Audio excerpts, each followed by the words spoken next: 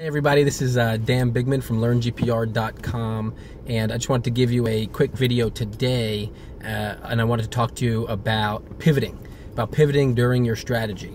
So I'm out here in Tennessee, in a field, conducting a GPR survey. We're locating shallow targets, and on my way to Nashville, which is where the survey is, we looked at the weather channel and it said that later in the day, which was yesterday, that it was a 50% chance of rain. Now, coming up here, I planned on using my ground penetrating radar first to collect the data, and then using the magnetometer on the second day to collect the data, because I wanted to get as much as I can out of the way with the GPR. So the GPR is less efficient. It's a slower data collection than the magnetometer.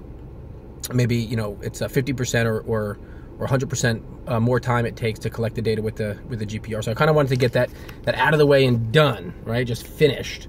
And on the way up, it said it was going to rain. Now, you know, I always talk about being able to control what you can control. It's actually the first step in creating a successful GPR survey.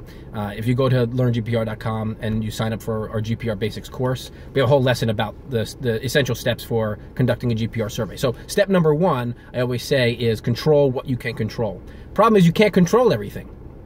Okay, you can't control everything. And one thing I can't control is the weather. And so it said it was going to rain, so I had to pivot, right? I had to change my strategy of how I was going to collect data, because I understand the equipment, I understand how different environmental factors or, you know, climatic conditions will affect the data collection process and will affect, you know, the quality of the data for post-processing. And because it was supposed to rain for a couple hours, I knew my day was going to be shortened. And so coming up here, I decided to use the magnetometer first, collect as much data as I can. So this way, if it rained, I can come back later on in the day or in the late evening to finish the survey with the magnetometer, because the conditions before and after the rain don't affect the magnetometer's readings. Right? The magnetometer is affected, it's a passive technique, and it's affected by the field strength. But the rain's not going to affect it. But rain significantly affects ground penetrating radar data. Okay, if you collect half of your survey before the rain and the other half of your survey after the rain, it creates a very difficult situation to correlate those two data sets. Waves are moving at completely different speeds. And so what you really want to do is collect GPR data at the most ideal time that you can.